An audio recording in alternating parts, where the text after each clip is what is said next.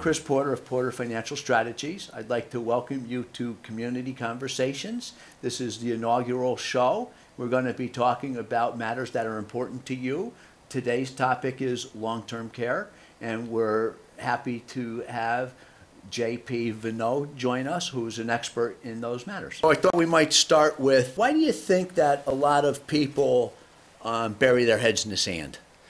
Well, I think part of the issue truly is that, nobody's really planning for the future. They think, I'm healthy today, I'm either working or I just retired, and they're not really thinking about what's going to happen to them in the future. I'm going to stay healthy. We talked a little bit earlier about being able to, lift things today that tomorrow we're not going to be able to. And I think, people really think really about today, and there's not a lot of planning for their health care or their living needs in the future. Do you see a lot more conversation now, or where are the biggest challenges maybe that you see? Well, I think, when I look at some of the challenges now, is when we start to get into the holidays, we see many individuals coming and saying, there's a crisis. My mom, my dad, my uncle, my loved one, whatever it might be, needs help. They have seen a decline. They came to see him during the holidays and maybe haven't seen him that much. Maybe you've been on the phone, but being in person, you actually get to see some things that have happened. And you start that crisis mode. And unfortunately, being in a crisis mode is a struggle. And fortunately, I see that on a routine basis where individuals are looking for different services because of something that they've just noticed that maybe has been creeping up for a while. How much do you think denial plays into it? Well, I think denial, everyone doesn't really like to see themselves. We talked a little bit about being in front of a mirror, and sometimes you don't really want to see what's in that mirror. That's right. But denial plays a large part, because when you look at your mother, your father, your loved one, you still try to remember how they used to be. And you don't want to see what may be coming down the road. And I think denial plays a key factor in maybe being later in making those decisions that may actually help in the long run. But it still goes back to really, if you don't plan, it's going to be very hard for you to move forward at a time when you're in crisis. That's right. Well, planning in crisis never is a good time, right. Is it? Right. Right. No, I mean, that's maybe when you get stuff done because you've been in denial so long. Right. Exactly. Yeah. So there's a lot of trends, I think, nowadays where it used to be, somebody gets into a critical situation or whatever, and they go to facility. But there's a lot of different trends now. Can you speak on that? Well, it's interesting because if you look at just the population, there's 10,000 individuals turning 65 every single day. It's been coined as a silver tsunami. And really that is in regards to the baby boom generation. And 30% of that baby boom generation actually does not have children. So that planning becomes even more important in making some decisions. But when we talk about the silver tsunami, when we talk about the baby boomers, we're seeing individuals live longer. And because they're living longer, they're needing more services and different services. And the state of Connecticut has really taken an approach that there's probably more individuals that need home care, need more homemaking, need many of the services in their house versus in a traditional facility. And you're starting to see the reimbursement, you're starting to see individuals look at it as ways in which they can stay home longer. I mean, if I were to ask you, would you want to live in a skilled nursing facility? The simple answer, I would think, is no. That'd be an accurate statement. You want to stay home as long as you can. And what's interesting is regulations and many of the services, you're starting to see more services focusing about staying home, being able to plug in services home. With that being said, if you're not planning for it, you're in that crisis mode. And how to find the services you need, it is complicated. It's not an easy, there's not a one answer fits all for every individual. So you're constantly looking at, how do I plan for the future, and how do I really make sure that the plan I have is still up to date when it might have been a year ago that you developed that plan. We spend a lot of time worrying about living wills, but nobody really plans about their future down the road. You know, it's interesting, I'm on the Wallingford Planning and Zoning Commission, and we have individuals that will come and have in-law apartments and say, I'm doing an in-law apartment for my mother and father. And it's interesting because many people are looking at it as, well, I can take care of them here in my house, but they don't really plan for the aging in place that may happen. That 70-year-old mother or father that you have, there's a good likelihood they're going to live over 85. And their frailty and their mobility may become issue. And when you're designing something, you need to really look at, is the bathroom set up from an ADA perspective? Is the kitchen situated? When they start to need assistance or a walker or something of that nature, is it set up for them? Because the last thing you want to do is have an in-law apartment, as they call them, set up in a manner that isn't conducive to somebody that is aged in place. What's the perspective on, do people typically will set up their house, or they'll have a contractor or somebody do that, and then is the ultimate outcome typically they then go into a facility down the road, or I've never really heard anything about that? I think it all comes down to support mechanisms, whether it's family support mechanisms, whether there's means to bring in other services home, or if they progress to a disease state that they may need to go to a facility. There's different avenues, but it really comes down to a lot of different components. It's not you live at your home, you're going to go to an assisted living, you're going to go to a skilled nursing facility. That doesn't necessarily jive or work with every single individual. It really depends on a lot of different factors, whether it be family dynamics, whether it be financial situation, or quite frankly, if they've really planned to stay home as long as possible. Sure. What we're seeing through our industry is individuals are moving to a lot of the assisted livings and the skilled nursing facilities longer in their progression of their disease or frailty, which essentially has shorter lengths of stay in the facilities. The days of individuals going to a convalescent home or a skilled nursing facility for 10 years is non-existent, because the individuals are able to stay home longer with the services being plugged in. But again, it does come down to planning. If you plan accordingly, you have a better opportunity to stay home as long as you can. Right. And what I've seen, tragically so, is folks that don't plan end up giving all their lifetime assets Yes. to the facilities, and because care's not cheap. Right. That's the way it is. And the odds of that requirement, having that care, are great. Right. So I think we really are doing a service for everybody, quite frankly, getting the issue out there, because burying your head in the sand is never the right answer. Right. Well, and to some extent, they may not need skilled nursing as early as they think they do. There may be other opportunities or options out there that they just don't know. And I think the struggle for a lot of individuals is you're not thinking about this until you have to. And unfortunately, That's right. when you have to, you're making decisions based on whatever information is in front of you, and you haven't really done all your research. And unfortunately, we see that on a regular basis. So talk to me a little bit about the individuals that are providing care. Maybe what might their backgrounds be, you know, the different levels of skill, and then what maybe the demographics thereof are. You know, it's interesting because there's all different levels of skill, from doctors to individuals that are providing housekeeping, meals, helping in bathing or dressing as CNAs. So there's really all different aspects. What's interesting is what we do today is not what we're going to be able to do down the road. When I talked about the silver tsunami, 10,000 individuals are turning 65 every single day.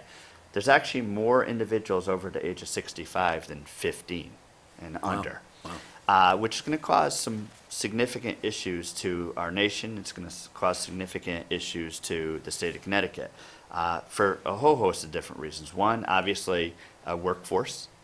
Who's going to provide for those individuals that are 65, 85, 95? And we're seeing individuals over 100 now, where there might be a few that were over 100 now. It's almost a common. And when we look at the other aspect of it is there's not enough individuals paying into the system, Medicare, Medicaid, to help pay for that reimbursement for those individuals that need care at the 85 to 90-year-old. So there's really some different dynamics that are, I think, are going to continue to impact us and probably will continue to get worse. Technology is an area where we have to make sure that we spend a lot of time and energy, because if we don't have the staff or we don't have the individuals, we're going to be relying on technology more so to help monitor, to help make sure that those individuals that are home are taken care of and can be responded to in the case of emergency. So I think there's a lot of dynamics there with regards to the ages. You know, we've spoken a little bit about denial and all of that, and in that, I think individuals try and kind of cover up, you know, what the effects of aging are being. Maybe it's their memory, maybe it's their abilities to do something or whatever. So are there any telltale signs that you should be looking for in your mom and dad? You know, it's interesting. Dementia is probably one of the largest issues hitting seniors in this country. And, you know, some of the telltale signs is really actually paying a little more attention to what's happening. One of the things with many individuals, we're all creatures of habit. You know, if you think about it, you get up probably around the same time, you go do your normal routine. It's no different than somebody at the age of 55, 65, 75, 85, 95. But there's some good telltale signs of, are they not keeping up with their appearance? Are they not keeping up with the cleaning of their house or apartment? Are their finances, are they not keeping up with their bills? Things of that nature. A lot of times you don't realize it until it hits you in the face. And I think, you know, spending that extra time asking some questions or observing things that you might not have done before when your mother or your father or your loved one was in their 50s or in their 60s or 65, 70. It's really kind of staying a little extra vigilant on looking at some of those things, because there are signs that start to progress. You start seeing it. But if you're not looking for them, you glaze right over them. Right. And they hope you do too. Right. Probably, Yeah. to a degree. Well, you know, there have been individuals and people think, you know, if I show a sign of weakness, you're going to put me away. Or Right. I now have to admit that I'm failing, or I'm not that individual that, you know, could lift 100, 200, 300 pounds. Now I need help. And that's a change, because you're used to being independent, and now you have to recognize that, geez, I might need help. And that's a struggle. That is tough. Your heart kind of bleeds for that to happen, because you're not used to seeing that with your mother or your father or aunt, uncle, whoever it might be. It's an uncomfortable situation. Yes. You know, and if they don't bring it up, then you might feel that you have to, and that's maybe, you know, out of your comfort zone, Right. so to speak. Right. I've seen it with my parents, quite frankly. My mom's 90 and my father's 85, and, you know, they've slowed down a little bit.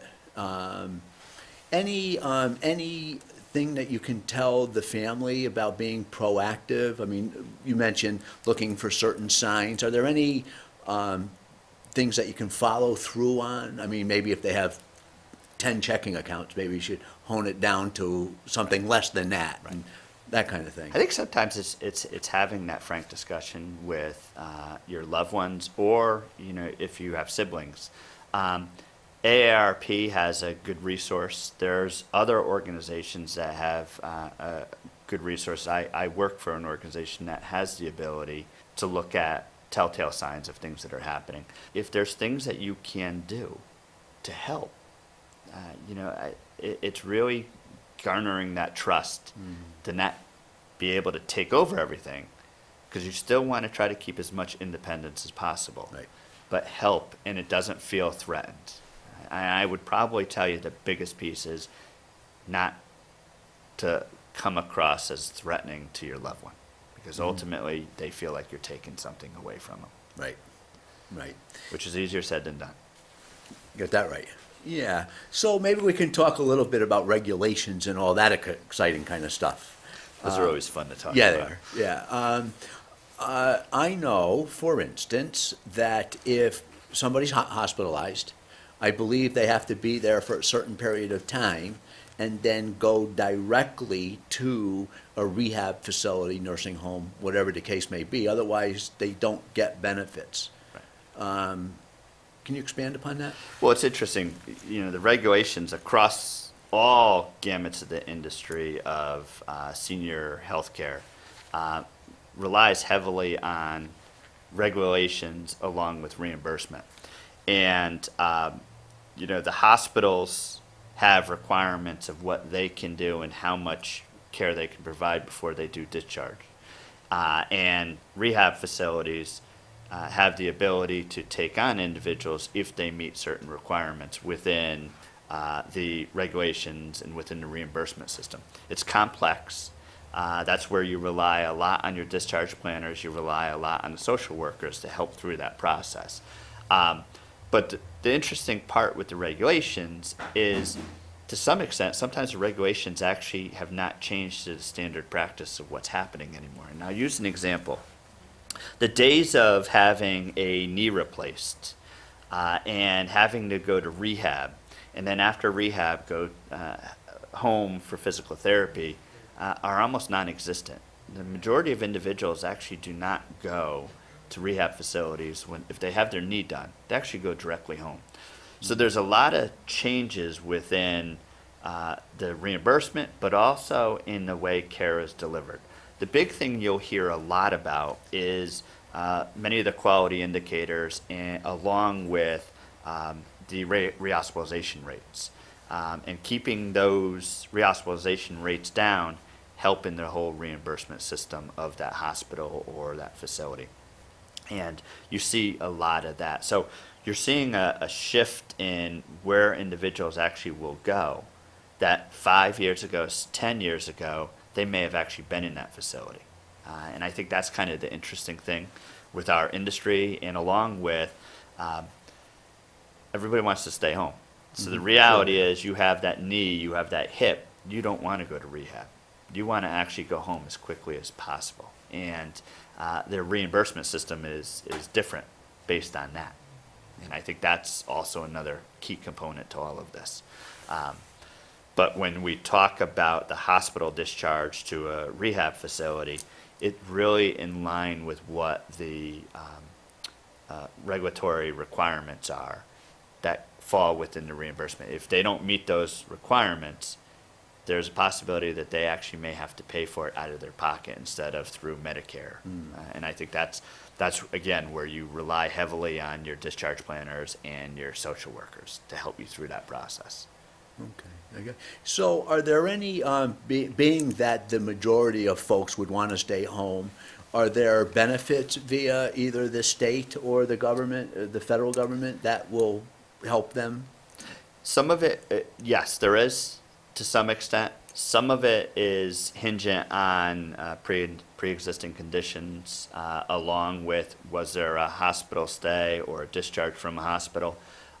Or some of it does come down to your whether or not you can financially afford it through Medicare and Medicaid, more specifically Medicaid. So there are different mechanisms in place, But I will tell you that our system is very fragmented. Healthcare system in itself is very siloed, and so is the reimbursement system. And I think that is probably the areas where I would hope that our legislators and our industry could get together to really flatten the line out to provide the service across the board, which, quite frankly, should reduce the costs. Because if you really look at it, the last year of someone's life is probably the most expensive You got that right. from a healthcare perspective. Is there ways we can flatten that down for a cheaper alternative, still provide the great quality care, still do the things that need to be done, but keep that cost more linearly than the spikes? And I think that's really where, as a healthcare industry and also within the state and in federal government, struggle with that. Obamacare was a perfect example where, I think there was an attempt to try to make some changes, but it still has many pitfalls in it, and I think it will continue to work through those. I could tell you from a provider perspective, from a personal perspective, there's things that we have to be looking at to make, I think, a smoother transition of all the pieces of healthcare. So maybe it would be good for the audience to hear about some of the numbers. I don't think they're going to make you smile. However, i.e., what are the odds of this, or what are the costs thereof to individuals? Well, it's interesting. When we talk about the cost, the cost to live in facilities can range from an assisted living can range from $39,000 all the way up to $80,000. A skilled nursing facility can range from $90,000 to $120,000. Having somebody stay with you in your house may cost you many thousands of dollars. So depending on where you are, what services you need may depend on whether or not you're even paying privately versus paying or having it reimbursed through Medicare or Medicaid. So there's many different facets, along with, think about how many times individuals have to go to the doctors and the cost of that, along with prescription drugs. That is one area where I would tell you, it's become extremely costly. Prescription drugs are very expensive. Individuals struggle with paying for that, along with paying for their rent or paying for their other care that they may need. So it is a struggle. And when you work on one piece, there's so many other pieces that kind of cause that domino to change. And how do you work through those dominoes? It is a struggle, I will say, that nationally everyone is struggling with.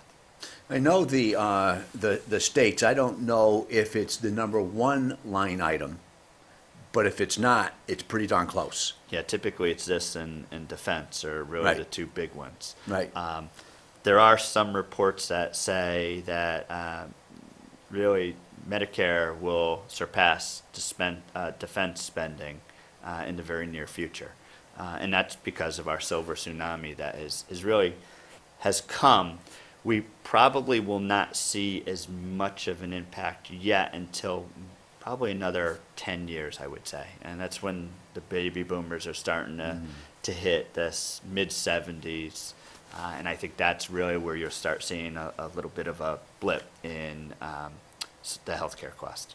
So you mentioned private pay, and certainly I'm sure there's a lot of that. Of course, insurance, there are insurance policies, and having been involved with that, I know they're not inexpensive. That's one of the primary complaints. And now there's asset-based policies that seem to be a little more palatable. Are you seeing any kind of shifts there, or is it about the same? I would tell you it's about the same. There's a report I saw recently that showed long-term care insurance policies actually on the decline. And some of that is cost. But, it's when you look at it, it does come down to planning. Long-term care insurance is about planning. But a lot of people can't get over the cost And it goes back to our earlier discussion. If I don't need the care today, why am I paying all this money now? That's And, right. and there's a mental block for individuals on that. And maybe there's another option down the road. I don't know what that is, but I do know that in a recent meeting with one of the larger providers for long-term care, they are looking for other options out there because they themselves are seeing it. We also have the other aspect of how do we keep the cost down? You know, when we look at our healthcare industry, because it's siloed, it's really reimbursed that way, along with the cost is really associated with it. We need to really look at how do we get the cost down in a manner that I think everyone can, one, afford, but two, if they can't afford, they're still getting the same care across the board. And I think nationally, we continue to struggle with that. Yeah.